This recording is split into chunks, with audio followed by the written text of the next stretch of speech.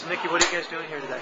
We're helping out the community, the Senior Citizen Center today, helping them get a meal ready, I guess. Professional pear choppers. All right.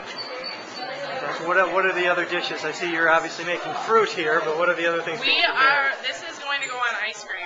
Oh, nice. It is, yes, that's what she told me. So it is going to be delicious. And do you know how many people they expect for the dinner tonight? Quite a few. Quite a few. Okay. Oh, there's quite a bit of food. So. Yeah. Okay. And does this mean that you get a night off from playing pickup ball, or? It does not mean that. Yeah, workouts at 6 and then we still go. basketball at 7.